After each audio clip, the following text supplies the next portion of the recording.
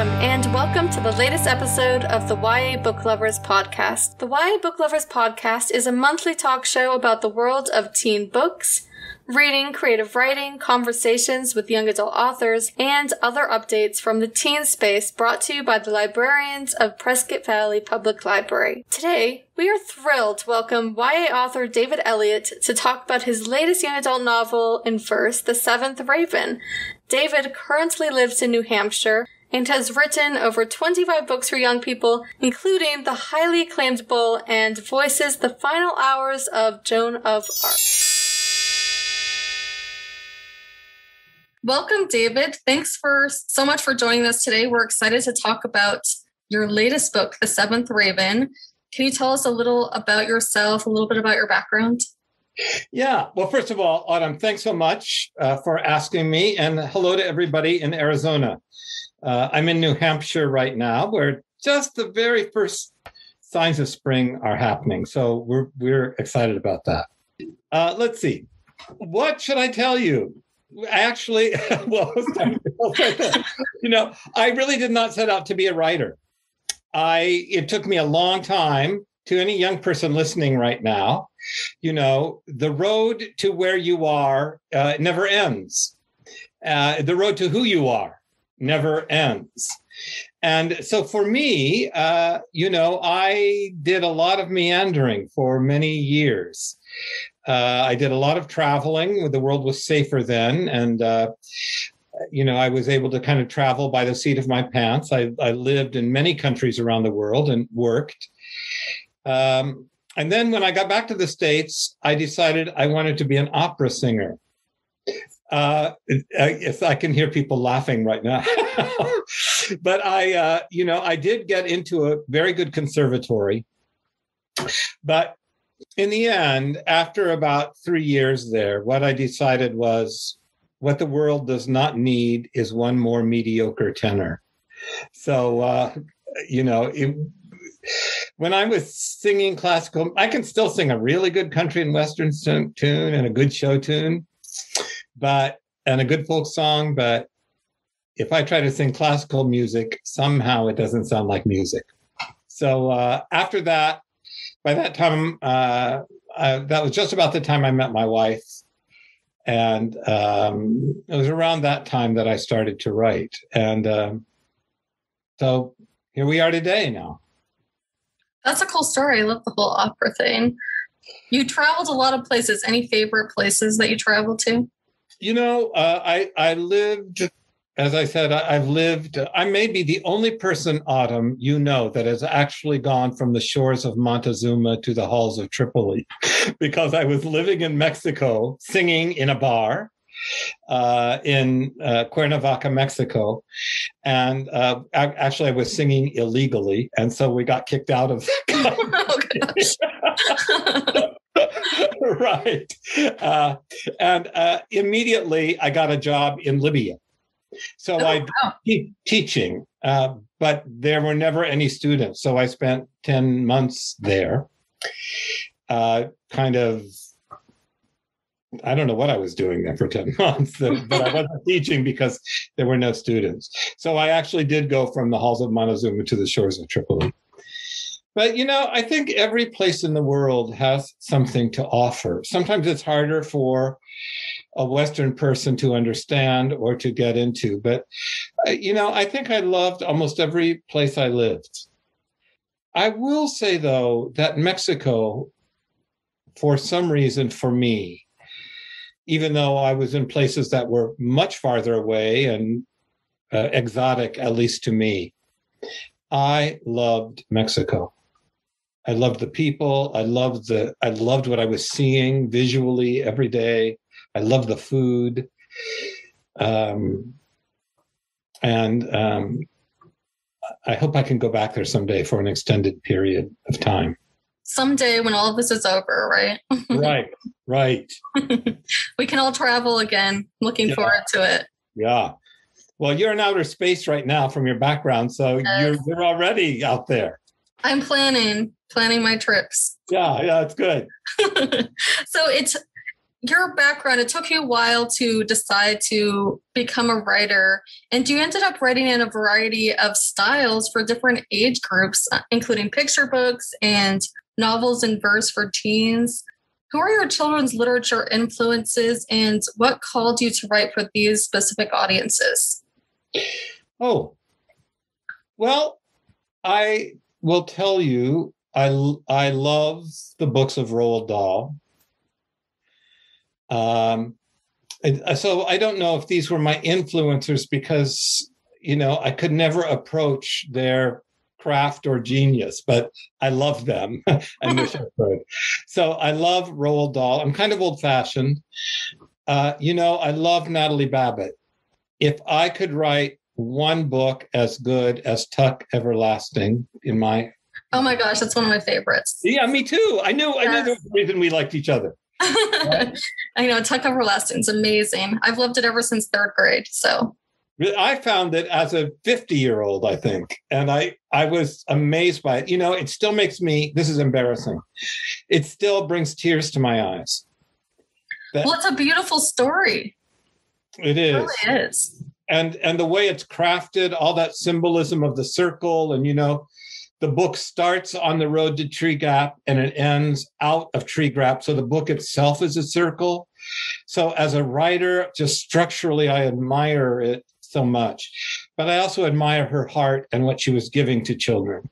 Oh, I totally agree. I absolutely love that book. And I think there's a reason why it's still around and children still read it and adults still read it. And we can just appreciate all the themes and the structure. And it's definitely one of the best stories, children's stories, or any stories I think ever written. So I completely agree with you.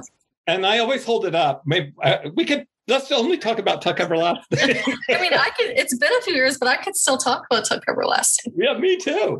But, I also love it because, like all fairy tales, it gives children a choice.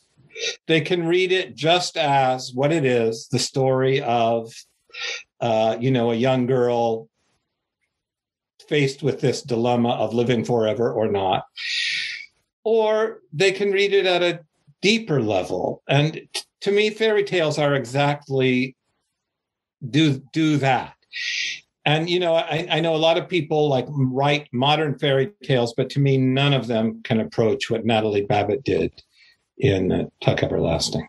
Well, there's just something deeper, I think, in what she's doing. Yeah. I mean, it's about, I don't know too many books where the protagonist, where we see her grave at the end of the book. But right? Yeah. Right. It's amazing, but it's still so beautiful. It's beautiful because, she chooses mortality. She chooses, to live the normal human life. Right. So it's just a beautiful story. And I think that's a great influence to have as a writer. Every book I write, I want it to end the way Tuck Everlasting ended. They never do, but I always wanted to do that. And Great Expectations. I love Dickens too. Oh, I'm a huge Dickens fan. Oh, see? I knew it. Yes, I'm a huge classic fan. I read classic literature all the time. So Great Expectations is a great book. Okay. We got to talk to each other once a week now. I know. We have a lot our classic reading. I know. I'm like, I got to get back into that. We have a lot to say to each other. Yes, I agree. I love to talk about these, and most people don't want to talk about my classic books. They're like, that's so boring, but I disagree. And I think there's so much to learn from all these classic writers, and they're just so I love their language. Oh, yeah. That's what it's about. Yes, right? It's all about the language. I know they can go into description for a long time, but I love that. Me too. Yeah. So April is National Poetry Month. It is. Yes. And who are some influential poets on your storytelling? Well, I feel like I should make a disclaimer too, because even though I've written 3 novels in verse, and I have now written 9 books of verse about the natural world.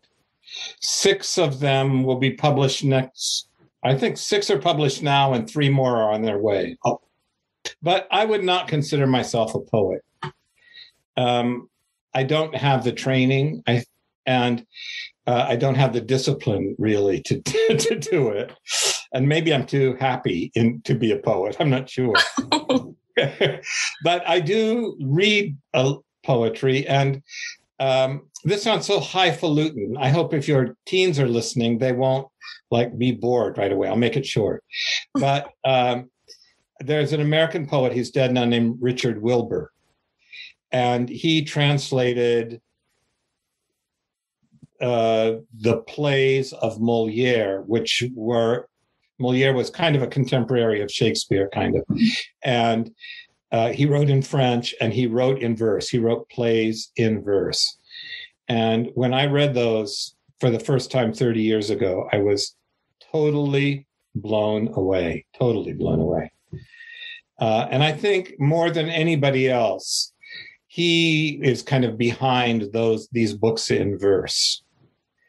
But, I'm also very much influenced by Scrooge McDuck.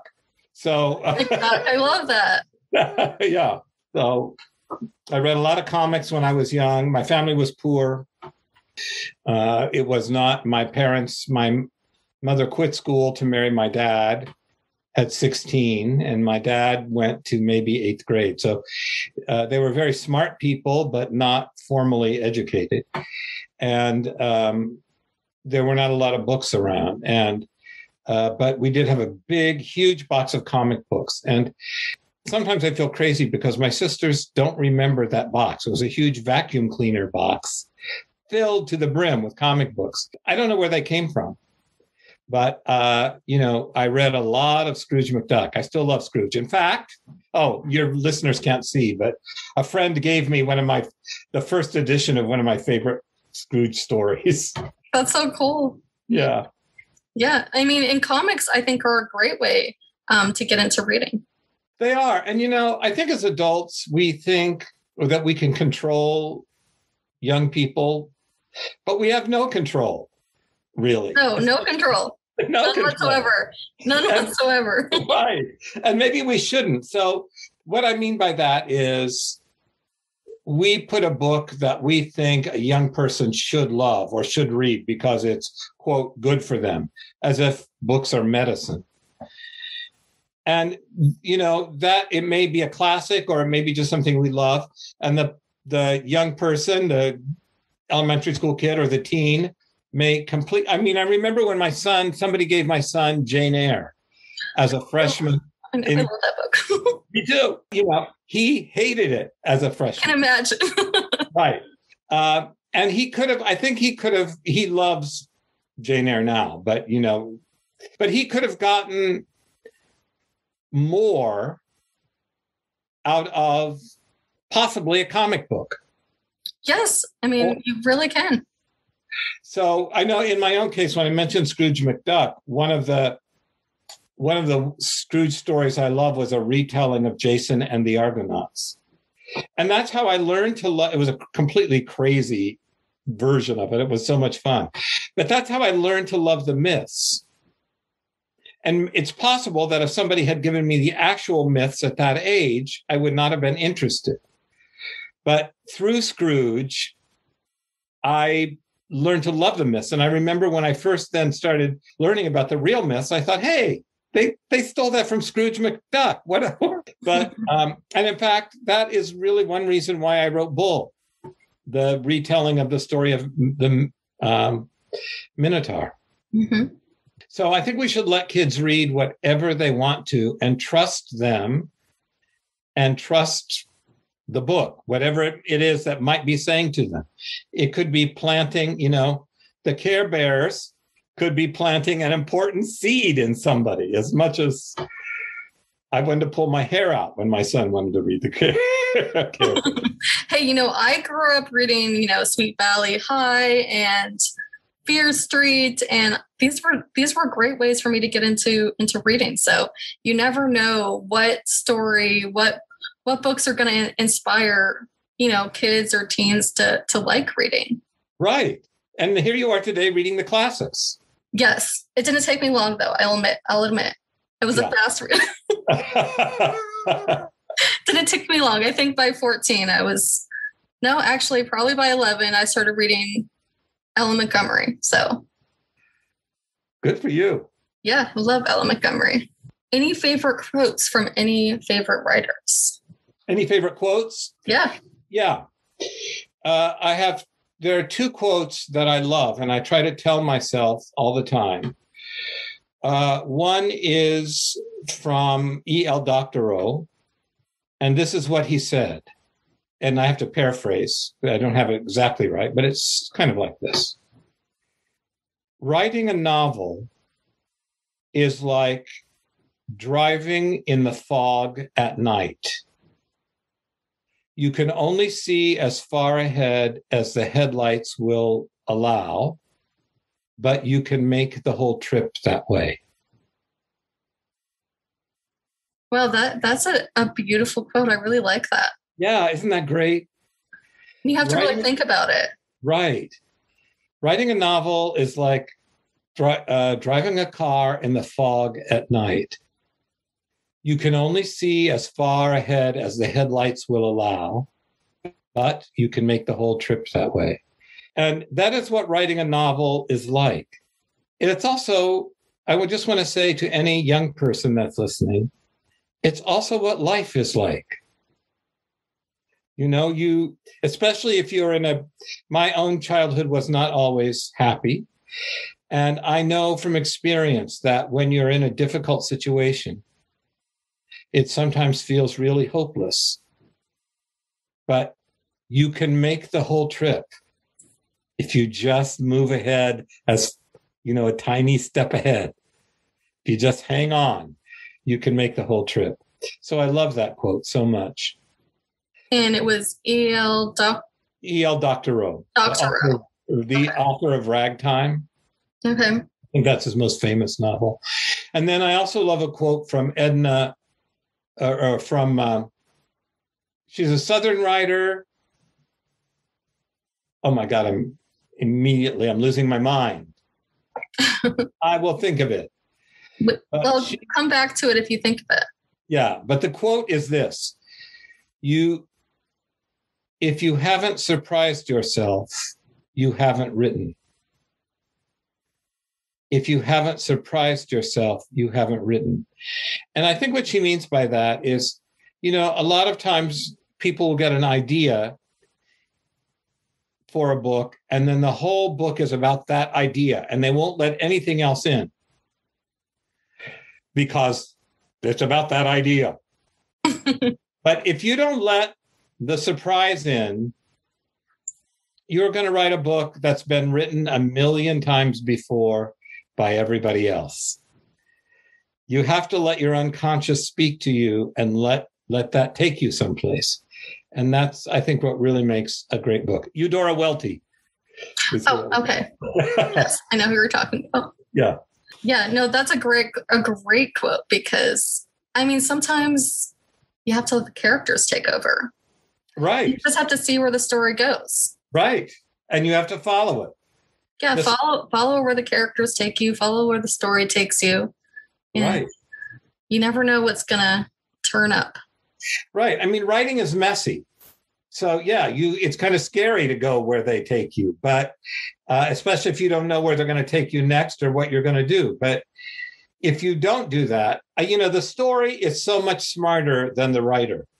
You have to you have to really trust where the story is going to take you. And then later you can apply your conscious mind, because in the end, you're going to have a first draft that's kind of crazy and messed up. And then you have to apply all the craft stuff. But in the beginning, you have to see what you're dealing with. And the only way to do that is let everything in. Well, your latest book just recently came out, The Seventh Raven. Can you tell us what that's about? Well, what is it about? I often ask myself. It's based on a Grimm's fairy tale, The Seven Ravens. And I've always, not many people know that tale, and I've always loved it. It's about a woodcutter and his wife have 7 boys, and they want a girl. And so the girl is born, but then she's very sickly, and in fact, she's dying. So the father sends the boys to the well to get water for her last rites. And the boys are all rowdy and they lose the pail. And the father gets mad and says, you're no better than ravens. I wish you were ravens. And of course, they become ravens. But the interesting thing is that when they become ravens, the baby girl instantly begins to thrive. And then the story goes on from there. But I love at that part of the story, I love what it's saying about when there's too much male energy in the world. And that's the world we're living in right now. So we know what that's like. But it's also maybe when there's too much male energy in the personality, in any personality. And then in the end, that girl grows up and she finds out she has brothers and she's determined to find her brothers and turn them back into boys, turn them back into their human form. And at the end, in order to do that, she has to make a great sacrifice. And, we don't like to talk about sacrifice very much, but life requires some sacrifice, especially if we're going to be our authentic selves. Everybody's probably thinking, oh, God, shut up. That's so dreary. But it's not really dreary. And so the girl makes a big sacrifice at the end, kind of a gory one, and in fact changes her brothers back. But the one question I was, writers, when you're writing a book, you're always trying to find out a question. So in Bull, for example, we know from the myth the circumstances of the Minotaur's birth, that he was half the body of a man, but the head of a bull. And we know how that happened. But the next thing we know, he is in the labyrinth as the monster, the Minotaur. And I was always curious, he must have had a childhood. He must have had an adolescence. What must that have been like for somebody who was so different? So in order to write the book, in order to answer that question, I had to write the book. And in Voices, the final hours of Joan of Arc, I became not interested. I wasn't interested in Joan the saint, or Joan of Arc the military hero, or Joan of Arc the feminist. What I really became interested in, I had so many questions about who that girl was, just the human girl. What it must have been like to be her. And so I had to write the book to find out, but I ended up with many, many more questions than I started with. And then in The Seventh Raven, I started asking myself, well, what if one of those boys had not been happy being a boy and he loved his life as a raven? What if he wanted to stay a raven and his sister thinks she's doing the right thing by changing them back? And so it was a tension between those two things, the sister thinking she's doing something good and the boy wanting to stay a raven, that kind of propelled the book. Yeah, no, it was an interesting choice. What happens if someone wanted to stay a bird? What if they wanted to stay a raven? And it was kind of an interesting journey and transformation, I think, for both Robin and April. I hope so. I mean, I shouldn't say this, but there are so many things I wish I had done in that book that I couldn't quite get to. I don't know why. I shouldn't say that to everybody. I don't know. I think every writer faces that. You always want to perfect things and go back and you can think of things later on, but that's just, I think, the process of writing. It's never going to be the perfect end result in your head. So I'm going to interview you. You talk like a writer. I do like writing. Yes. I like to write stories. Yeah. I can tell. You know what you're talking about. Yeah. No, I experience a lot of what you're talking about. Yeah. I think what we don't say enough. I think people get the idea of writers sit down and they type. Oh, page 1, I'm so smart. Woo! Page 2, yay! Oh. It's so not like that, right? It's so hard. No, writing is hard. Writing is very difficult. Though I love the beginning of just letting it flow, letting the story kind of tell me what it is. Yeah. See? You know what you're talking about. That's exactly right.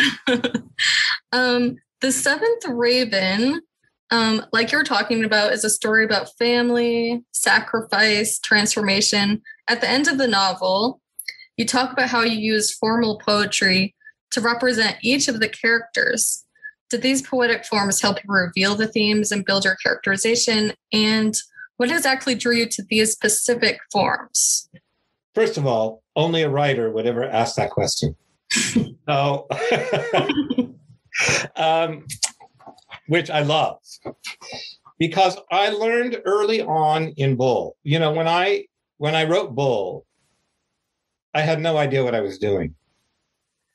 I had never done anything like that before, and I was really driving in the fog at night.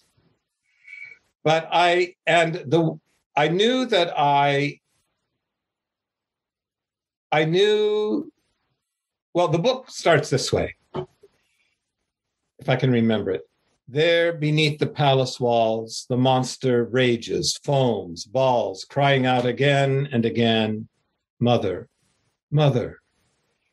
No other sound but the scrape of horn on stone, the grinding crunch of human bone under calloused human foot. So, but then the next 2 words are Poseidon, and because I knew that I could not carry on in that lyrical vein for long. First of all, it would get tiresome, I think, but also, you know, I didn't have the chops to do it. So the next 2 were, and I had that little poem in my head for probably 5 years. I didn't even write it down because I knew that was the beginning of the book, but I did not know what to do next. I just couldn't get there. I was locked out of the book. And then one day I heard Poseidon say, "What up, bitches?" 2 things I've never heard before. I've never said "what up" or "bitches" before in my life. And I thought, oh no. But that unlocked the book for me. But then I knew not, you know, so Poseidon kind of speaks like a crime boss. But I knew that the other characters couldn't speak like that. So I had to choose some forms. And literally, I had a book of poetic forms, and I just thumbed through it like a phone book, closed my eyes and pointed and said, okay, I'll use that. But I think my unconscious was guiding me because, finally, I'm answering your question. The forms, so in a way, the forms wrote the book. They really informed who the character was. So I'll give you an example. So in that book, Minos, the king of Crete, is kind of a butthead. Not kind of, he is. And the form that I had chosen for him accidentally is called the split couplet. And it sounds like this. Da-da, da-da, da-da, da-da, da-da, da-da, da-da. So it's 5 I ams followed by 2 I ams. Da-da. And that last da-da, da-da allowed him, allowed him to both have authority. I am the king. Let it be so. The king has spoken. And also allowed him to be a butthead because all those things, so they really helped form who he was. And that was true with all of the characters there. So I was amazed by that. It was such a wonderful, fun, exciting, and mysterious discovery for me. And so, yes, to answer your questions, the forms really inform the book. So in The Seventh Raven, Robin, first I had him speaking in sonnets, but he kind of became insufferable. So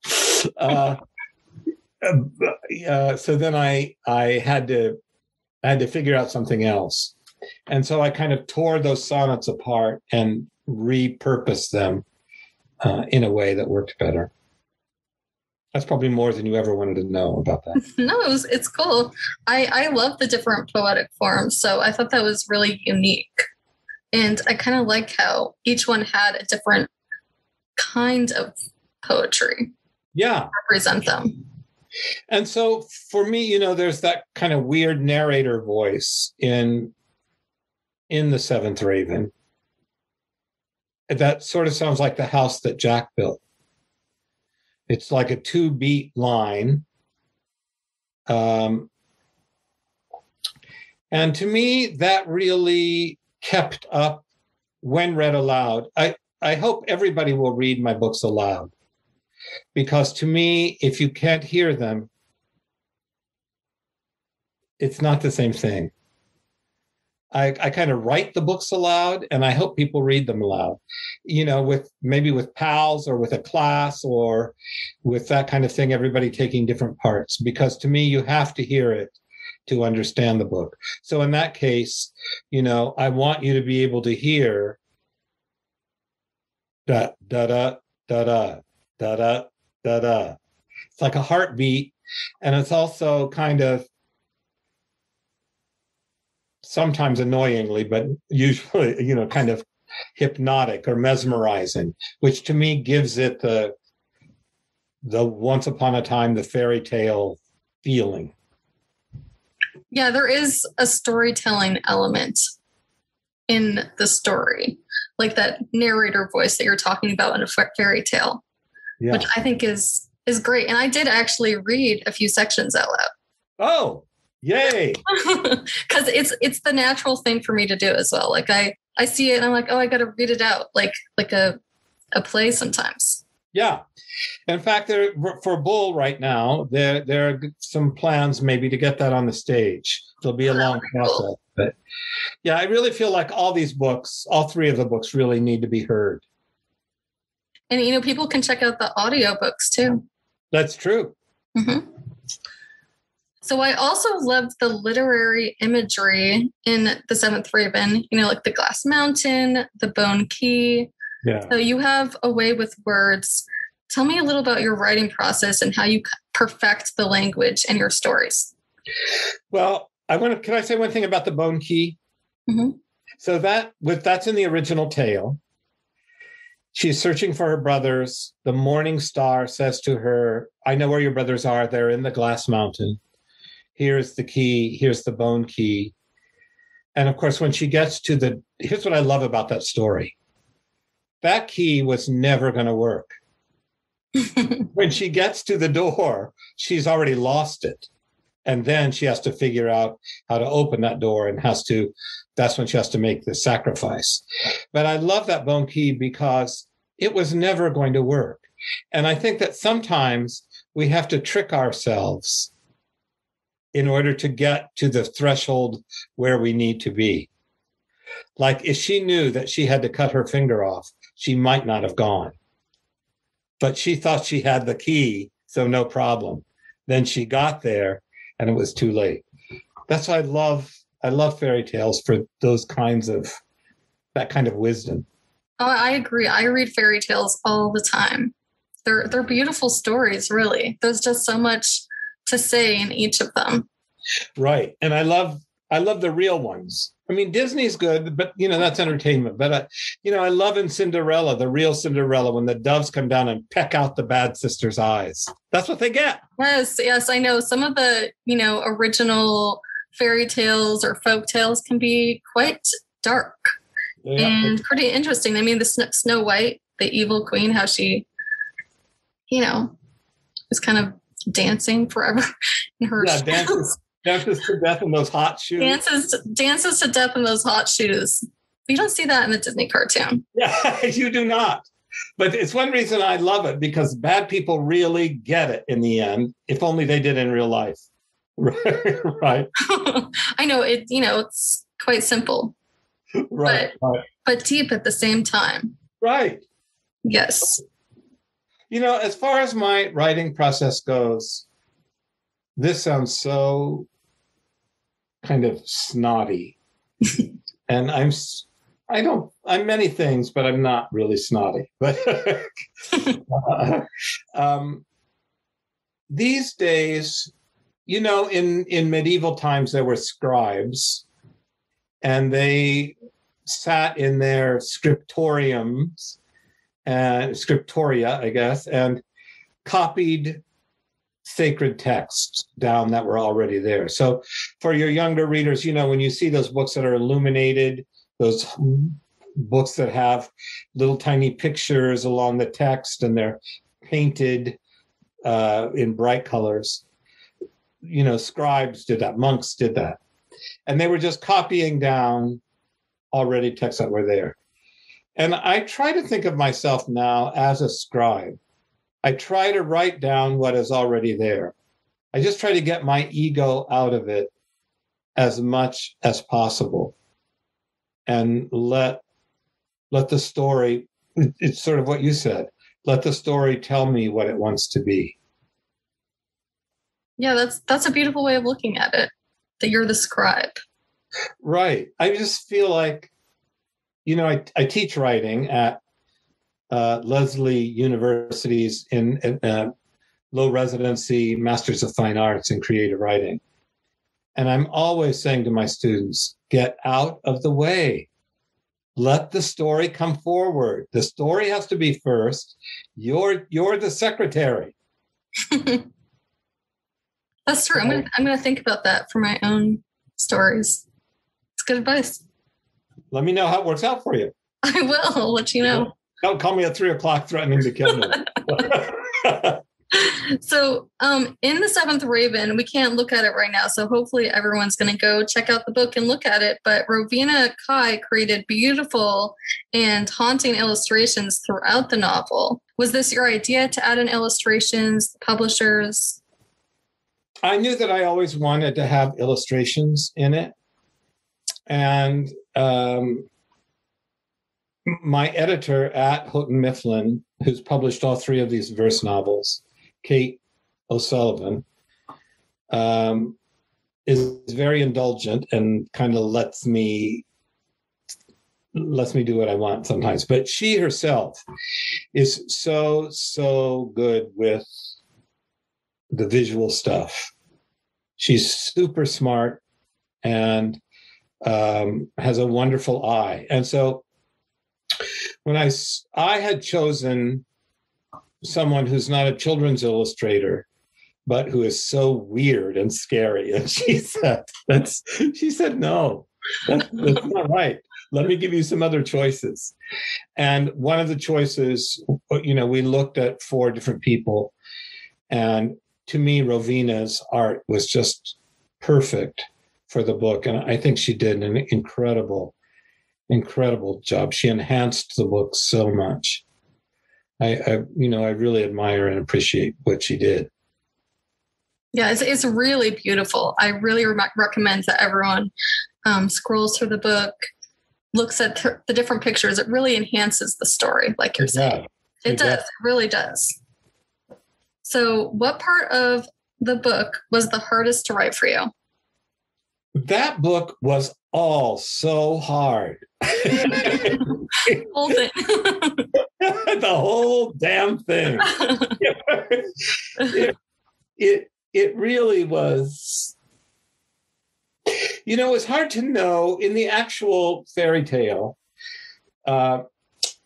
The girl, first, when she leaves home to look for her brother, she goes to the sun, and then she goes to the moon. And then the morning star, Venus, gives her the key that she needs. And it was really hard trying to figure out how to substitute. I didn't want to write a science fiction version of it with her traveling in space. So it was hard to know how to translate that into something that made sense.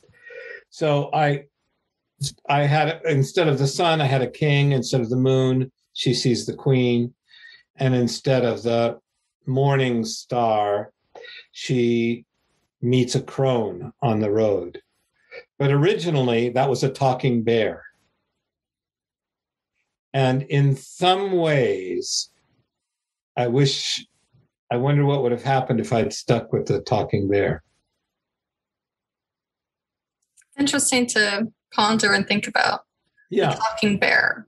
Might have been cool. I like the crone, though. It feels very, even though the crone isn't in the original Grimm fairy tale, the crone feels like it would be in a Grimm fairy tale. Well, there are plenty of crones in there. Yes, there's plenty of crones, so it feels rather natural. No, the crone is my favorite character in the book.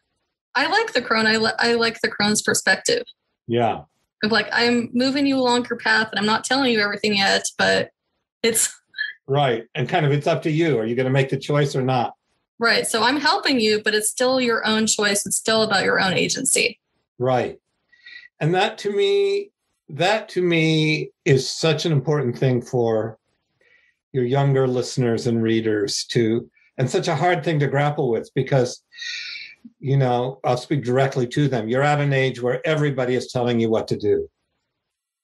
Your teachers, your minister, your parents, your aunts and uncles, everybody. And it's hard to find out who you are when everybody is controlling you.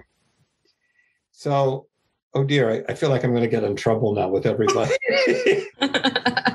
What you have to balance, let me put it this way. You have to learn to balance that with what you also know about yourself.